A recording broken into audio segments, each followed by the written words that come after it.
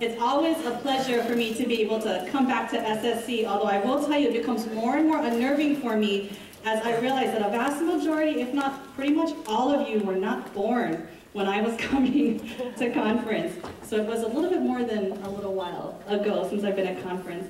What makes this speech even more stressful for me today is the fact that we have a very special guest amongst us. For 13 years, Mrs. Mito was our HSSC SSC advisor. She counseled, she congratulated, she consoled, and she scolded many, many of us. She taught us life skills that you can't get from any textbook and instilled in us a sense of discipline and ethics that continues to guide many of us. I am where I am today because teachers and mentors like Mrs. Mito took me under their wing, cared for me, and never gave up on me. And on behalf of the thousands of lives I know she touched, would you please help me give her a warm SSC welcome. Mrs. Mito.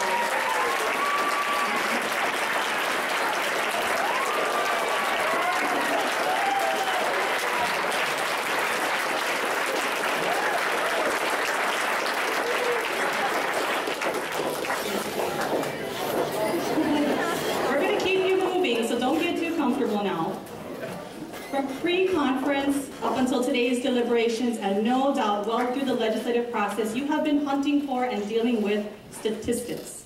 Now I'm going to need your help in illustrating a few as we talk about representation. Now if any of you have heard my speeches before or come to my workshop at SLW, then you know that I often stress representing the underrepresented. In my day we call them the invisible students. You know who they are. The ones who keep to themselves, don't participate in extracurricular activities, and chances are would not be missed by many if they were gone.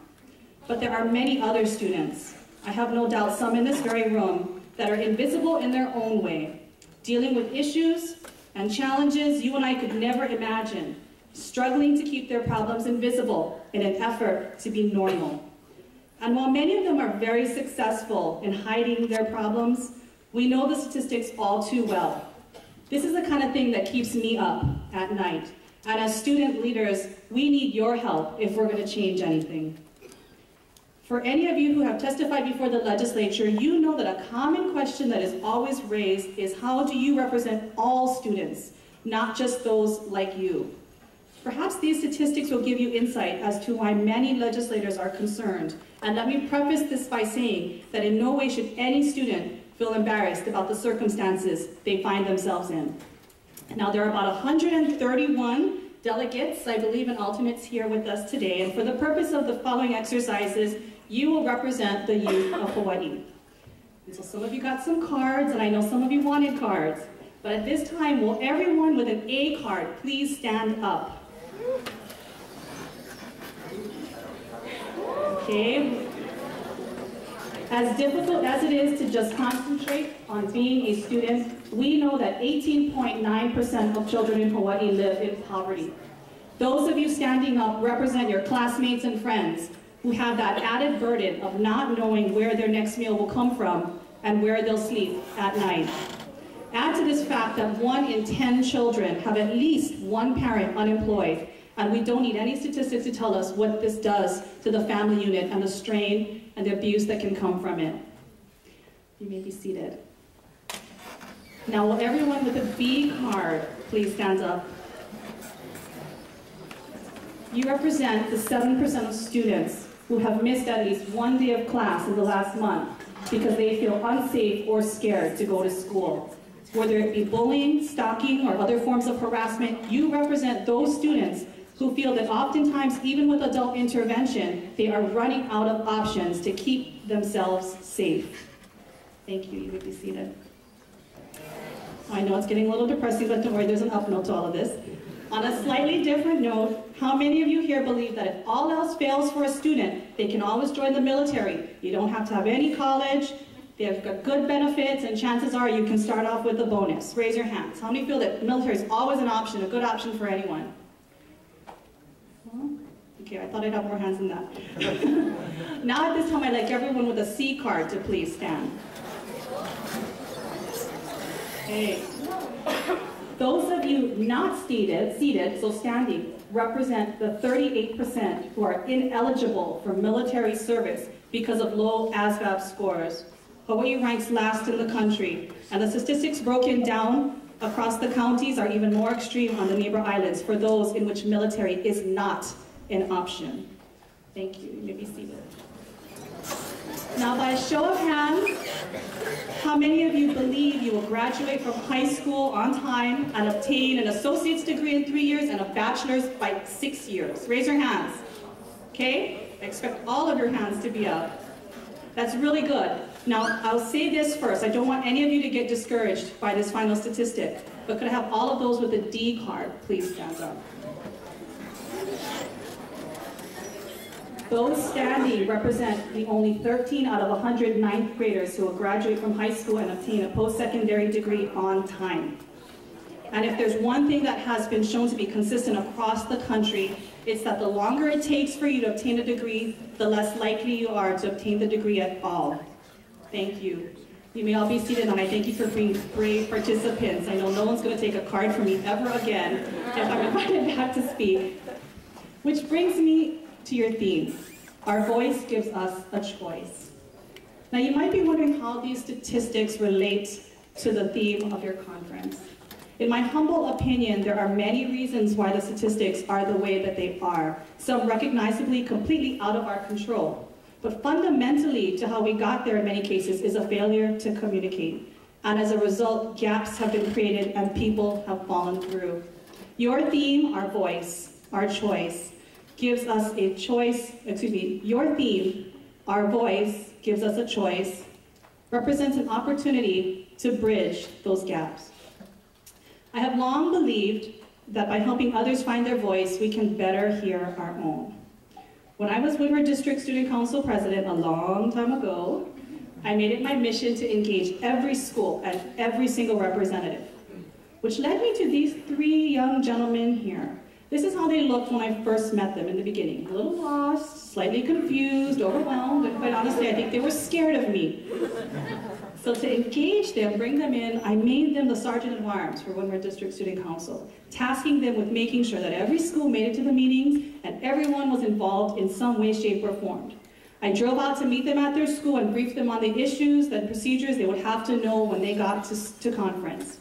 And guess what? By the time we got to conference, they were shining stars.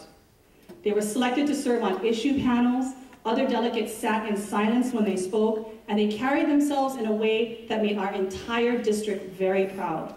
In the end, one of them was even elected Windward District Student Council Vice President for the following school year. These were my Olomana boys from Olomana School. And while I have not seen them since I graduated, I've never stopped thinking about them. It would have been very easy to have let them hide in a corner, not participate, stay silent, but I can tell you that one of all the things that I did in high school, helping them find their voice, was one of my greatest lessons learned.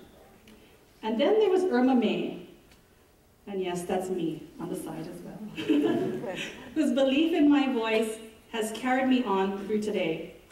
It was a simple, warm fuzzy tucked into my envelope at night, but it has been at my side during some of my most difficult moments all these years. It actually looks like this. I don't care how self-actualized you think you are. There will always be moments of doubt, times when you aren't so sure of your own voice. And that's when I pull out Irma's note and remind myself that amidst all of the yelling, somebody believed my voice was important. In the end, it really is our choice to believe in the power of our own voice and to help others find theirs. 17 years ago, when I served on the Senate Education Committee as a non-voting student member, our annual, now annual especially, BOE voting student member bill came up for a hearing. During testimony, I reminded my peers who were testifying in support of the measure that there were multiple pathways to positive student representation, other ways for our voices to be heard. I truly believed it then, and I believe that it still is relevant now. As you continue the good fight for voting rights for the Board of Education member, don't forget that there are other ways to make your voices heard, should you choose to go down that path. Groups like Kanu Hawaii and their Youth Fellows program. considering multiple non-voting member representation on the Board of Education, as is done in other states and jurisdictions, or looking at it from what we call the 30,000-foot level, and redefining what the Hawaii State Student Council and Secondary Student Conference is and should be to best represent and advocate on behalf of Hawaii's youth. Now that you've embraced the power of your own voice, and with my prodding will definitely go out and help others find their own, your conference theme is absolutely right. You have a choice. And here's the beauty about choice and those statistics that I shared with you. In the end, they're just statistics. Numbers based on probability and someone else's actions and decisions, not your own. If we were strictly living by statistics without the element of choice, I probably shouldn't be here with you today. I was born to teenage parents during my mother's senior year at Castle High School. We lived from place to place, including Section 8 housing. My parents got divorced not once but twice. And in the end, they never got a college degree. But my parents refused to let me become another statistic. Through my parents' struggle and by their example, I learned that the choice to not be defined by the statistics, to in fact defy them, is entirely our own. We can and must be more than what the world expects us to be based upon statistics and probability. But it all comes down to the choices that we make and understanding and believing in the power of our own voice. If you could all help me with one final thing, I promise you it's not going to hurt. I'd like for all of you to stand up at this time.